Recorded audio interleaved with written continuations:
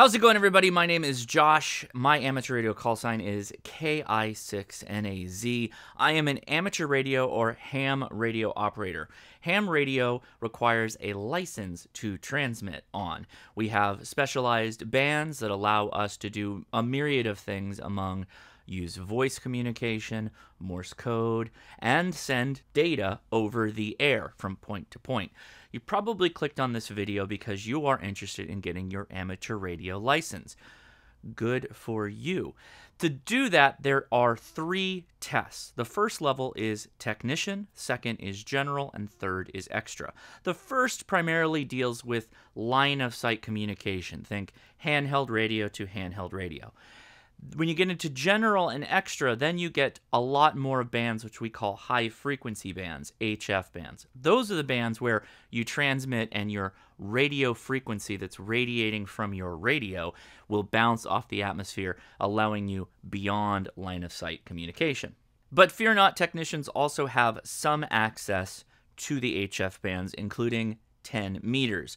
We are rolling into the high solar cycle, or the high side of the solar cycle, where the strength of the sun, the radiated energy, the radiated heat from the sun energizes our atmosphere and makes the 10-meter band even more effective at that beyond line of sight communication. So good idea to get your technician license now. This video and the series of videos I'm dropping are a catalog collected on a playlist that will help you study for the technician exam. There are 35 questions on the exam, and you need a pass rate of 75%.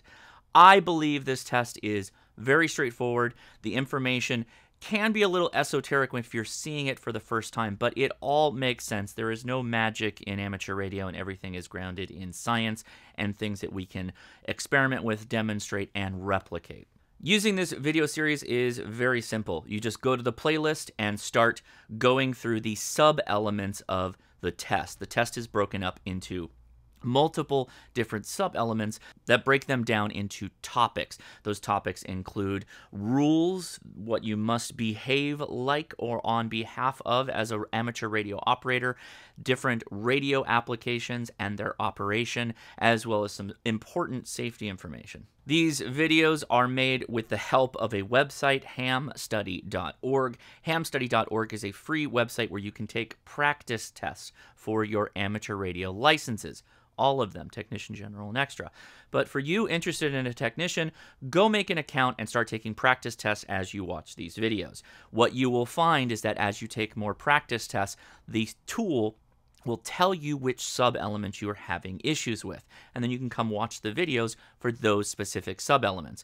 You don't really need to watch all of them. I would recommend taking a couple practice tests and have the testing software, hamstudy.org, tell you where your deficiencies are. Then come watch these videos, and they'll help you out. For those of you that don't want to use a website, hamstudy.org also has an application that you can download to your phone, Android, or iOS device. You can also go the traditional route and get books. I highly recommend the books from Gordon West, and also the audio books like the Fast Track series that are available on Audible. There will be links to all of these things in the description for this video, as well a reminder on this playlist. So let's get started with sub-element number 1.